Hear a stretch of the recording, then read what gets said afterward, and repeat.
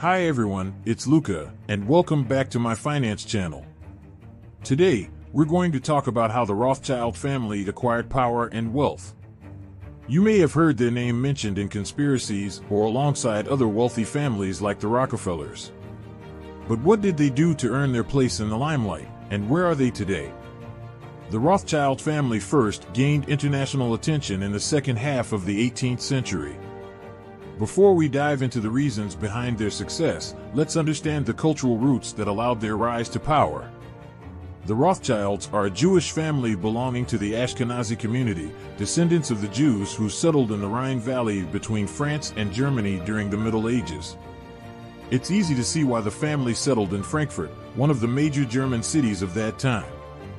Traditionally, Jewish families specialized in crafts, commerce, and financial lending.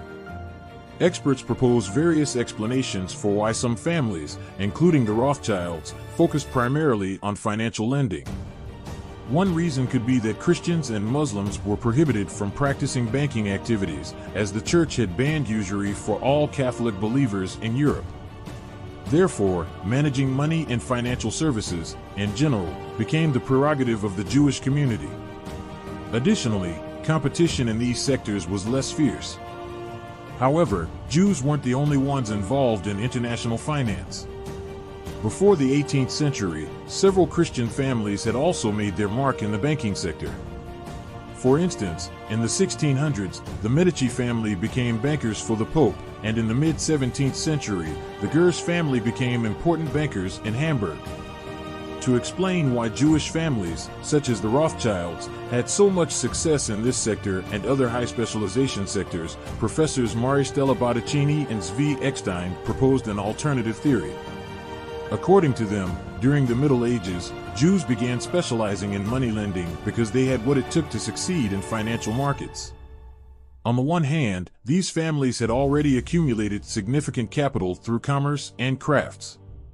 On the other hand, they had a high level of literacy and financial literacy, as well as a vast international network of families who could communicate with each other based on trust relationships. All these elements stem from their culture and religion, which emphasizes the ability to read and interpret texts, confront institutions of control like synagogues, and maintain relationships with their community. So, now that we have a better understanding of the cultural and historical context, let's focus on the Rothschild family itself. The name Rothschild comes from the Middle High German words Rot and Schild, meaning red shield. During the Middle Ages, Jews lived in well-defined areas of the city, known as ghettos. Frankfurt was no exception, and Jewish families were required by Emperor Frederick III of Germany to settle in the Judengasse in 1462. The few houses on the street were marked with symbols that over time became associated with the families that lived there, serving as their civic numbers.